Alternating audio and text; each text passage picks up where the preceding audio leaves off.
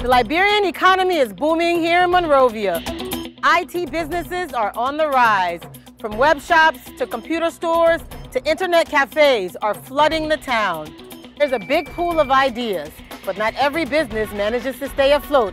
A successful business sails on professional skills, a solid business plan, and a charismatic entrepreneur. In this series, 8 entrepreneurs take the plunge to pitch their ideas for setting up their own IT business right here in Monrovia. They may have the skills. As technology is advancing, things are also moving. I'm asking for $5,000 as a loan. But they lack the funds. Witness these promising entrepreneurs swim off with $5,000 US. Which one of the 8 contestants will keep their head above water and convince the jury?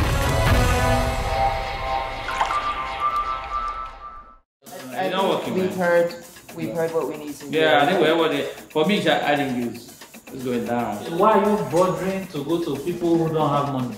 Meet the jury. These are experts in the business sector. These lifeguards will confront each entrepreneur with critical questions about their business ideas. These very lifeguards will decide who will swim or who will sink.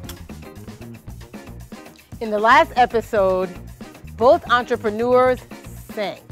Today, Calvin, Masa, our girl, pitch their IT business. First up, Calvin. Come on, Calvin. Swim, swim, swim. Good evening, our dynamic judges. Standing before you, I'm Calvin T. City, the proprietor and CEO of the Unity Enterprise Technology, a desktop publishing company that will be offering designing and printing services and computer work documents.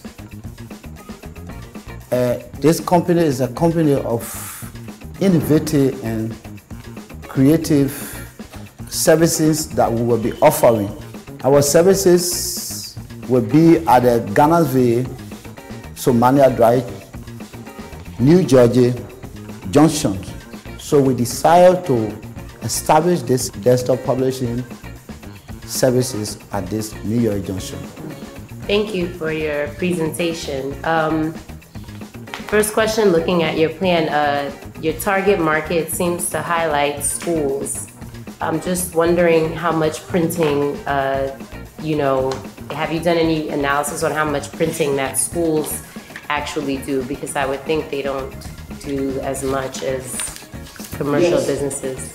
School do so many printing of tests. They print their tests, computerize their tests. So that is an advantage for me. They do publication. So that's also is an advantage for me from the schools. And there are so many schools, a lot of schools surrounding that area. The only thing that you offer is that you have proximity, you are close to the people there. That's the only thing you need to offer. What else? The advantage I will have the full equipment. And I have a marketing strategies to bring my customer. You have a marketing strategy. Where is your marketing strategy? Is your brain? So there's no one in Garnersville doing desktop printing? No, they are not. Some people, they are into internet services. I'm right at the center of New York Junction. Yes, so that entire area, there is no desktop publishing, graphic designing as well. Let's talk about your investment plan for 1 second, Calvin. In your plan, so there was no limits placed on the amount of money you could ask for, okay? But you only have one piece of equipment for each of the services that you're going to be providing. So there's one copy machine, there's one binding machine, there's one printer, one scanner, one laminator. What if one of these machines breaks down? Yeah, if it's breakdown, we repair it. How did you estimate your revenue, the amount to $29,326 for the first year? There are no assumptions. What are the services are you provide that will able to generate this income? The services that I'm going to run out to these people to generate this revenue is going to do per school per churches, per a restaurant, a service time. My friend, How? in New Georgia, $29,000 US. All of us, you go into printing now. If it's that easy to make so much money. And you're charging $1 US for one photocopy. So if I want to copy this judging sheet, I have to pay you $1 US for that? That is not $1. Photocopy is not $1. Photocopy is 2 for $5. It's not $1. No, on your business plan it says USD, $1 per printed copy. This is just a lot of assumption. I don't think there's so much money to make there to do this job. I don't think you have researched the market very well. Because right now you are drowning, you know. Somebody got to save you because you are going down. I'm swimming. What I'm Do saying. you know the cost of printing one sheet in the US? It's 10 cents on average. And there are tons of printers if you go into town on Broad, up and down the street with nothing but a printer plugged into an electrical socket on the street. And they're not charging $1 USD. So if you're reaching out to churches and schools, I don't understand how you think you're going to make this money. The point is, put this money on you. I'm not sure you are going to get the return back because your business is too basic. It can easily be copied. We've heard what we need to do. Yeah, I think we're for me, I think it's going down. Calvin, decent service, decent idea. I think you need to work on your pricing, and I'm sure if I go to Garnersville tomorrow, I can find somebody printing at a cheaper price. So for me, this is a sinking business opportunity. It's a swimming because it's the cheapest so far. Exactly, sinking talking. You know the point, man, Calvin. Really, nothing personal, but the point is, from a business plan, for me, the real problem is that it is too basic. You know, competition can easily wipe you out. You won't be able to pay back payment. You need to be more creative. I think I agree with everyone. I think you have the potential to swim. I can see it in your body language. I can see it in your eyes. I can see it in your fervor. I can see it. But what you've given us here is not swimming yet, right? So something needs to happen. You need to figure out what it's going to take to go from sinking to swimming. Calvin's idea had potential, but the lifeguards still flushed him out of the game. Next up, IT entrepreneurs, Masa and Julius. Let's see if they will swim.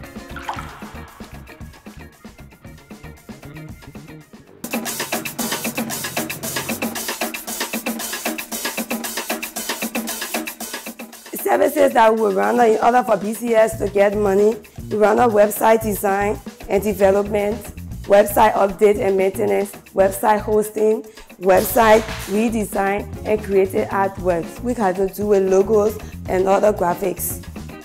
Our marketing strategy will market our services through social networks, Facebook, Twitter, MySpace, Facebook, and also we'll have to engage the customers face-to-face interaction to get the customer feedback.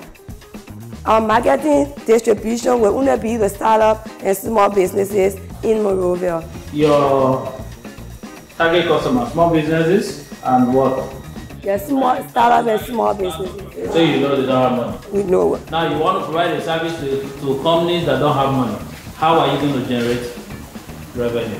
I know that they don't have money, but I gotta reduce the cost, the price of the website design, and also gotta convince them in order. My question is, why are you bothering to go to people who don't have money? That startup and small businesses in Liberia don't have websites and do not market their product on the internet. And moreover, they might not make much money. But we do have our marketing strategy that we'll put into place that we can talk to you. We have a website for you for a certain length of time, and then when that length of time is expired, you'll be able to pay us. If you want to get money for the idea is good, the idea is nice, but I think your target market cannot support the revenue that you're looking for. I think I disagree with my fellow judge. I think that there are some small businesses, maybe not startup, but there are definitely small businesses in Liberia that need to be able to market their products online. I also had a question about your human resources. I didn't see anybody who really had a skill set as far as writing or editing or researching. And those are key components to the service that you want to provide. For me, it's a sink.